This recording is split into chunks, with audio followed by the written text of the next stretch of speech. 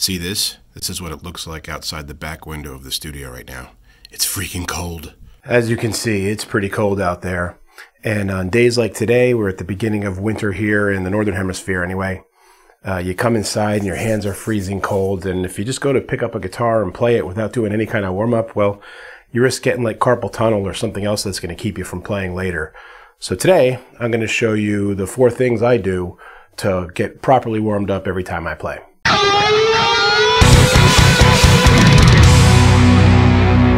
Usually when you think about warming up, you're thinking about sports and things like that.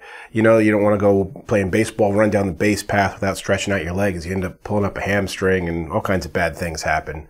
Well, guitar, even though it's not a sport per se, is still a use of muscles and a use of muscles and tendons actually, and very fine ones and delicate ones that you have in your hand.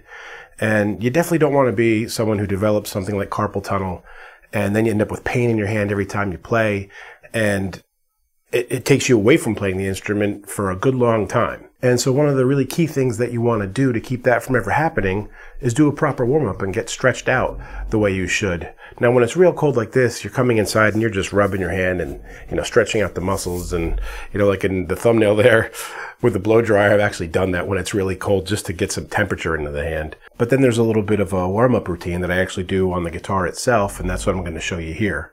It starts with this first thing that's a stretch on the low frets, and I'm just using kind of like a basic lead sound here. You do this unplugged really, but I want you to be able to hear it. So I plugged in my Kemper and put up a sound that's probably way over the top for doing a warm-up, but here we go. It's not going to sound too musical, but this is how you do it. So this first one is, as I said, a stretch. And I'm going to just play the low E string, and I'm going to play 1st fret, 2nd fret, back to the 1st fret. It's a chromatic exercise. Then it's 1st fret to the 3rd fret, but still using that 2nd finger, so I'm getting a really good stretch. Now I'll switch to the 3rd finger on the 4th fret, and then the pinky on the 5th fret. And then work my way back.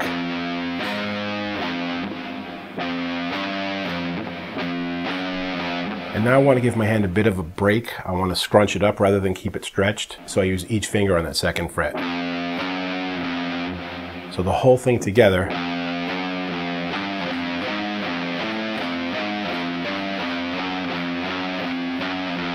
Coming back to that position where everything is scrunched up is very important. You can really feel that stretch, and you don't want to have the stretch like on per se.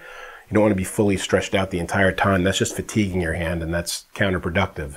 So it's a stretch out, and then a stretch or an unstretch in, and then a stretch out again. I might do this 7, 8 times, depends on how cold I was when I started. I just want to feel loose when I'm done with it. So that's the first one, is the low string stretch. The second one is just to get my right hand and left hand working together and start getting my right hand going. And this is an exercise that's in my speed picking lessons, and it's just a chromatic. I'm using each finger, and it's the 4th fret on the 1st string to the 1st fret, 3rd, 1st, 2nd, 1st. So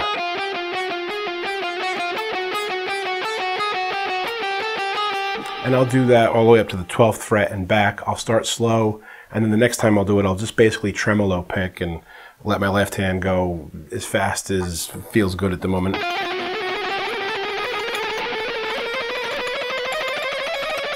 And work my way back to the 1st fret. It's going to be a little bit sloppy, but we're not looking for, this isn't, you know, how great can I play? It's just get my hands loose and get them working together.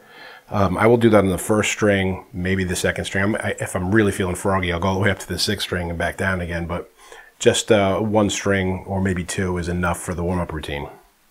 So now the third thing I do has to do with getting my strumming hand going, really getting that kind of that looseness and flow, and I'll just start with basic up down. Then I'll mix like a gallop in there. And I'll work in triplets. And I'll just start building up the speed. You know, and it gets a little sloppy or out of time in there. Again, this is a warm-up, you don't care. You're cold, it's gonna sound weird. And you just want to get that hand loose and used to flowing so that when it comes time to play chords and do whatever it is that you're strumming, it's good and loose. And this last one is the icing on the boring chromatic cake. And I am playing, this really gets me synced up for playing leads and getting the feel of the strings under my fingers. Here I'm doing a chromatic exercise where I'm starting with an open string and I'm going open and then chromatic up from 7. Open, 7, 8, 9, 10. And I'm going to do this on each one of the strings.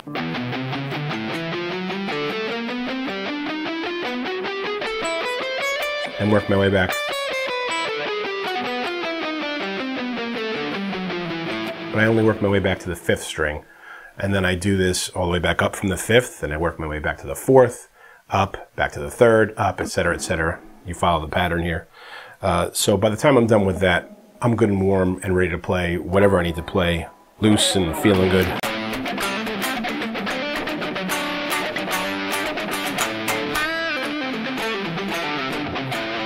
So guys, something like this or any variation on it, it's got to involve stretches, it's got to involve your right hand and a little bit of syncing up. Just make sure that you're warm when you play and you do some stretching. Also, don't play things that are really stretching your hand out or feel uncomfortable for long periods of time. I've talked about the efficacy of practicing in bursts rather than for hours straight. Not only will you learn faster, but it's good for the health of your hands, and that's really important if you want to keep playing guitar. So I hope you find this all useful, and if you have any questions or comments, please leave them below. And until next time, guys, keep making great music. Hey friends, don't forget to subscribe and turn on notifications. It makes the whole world better.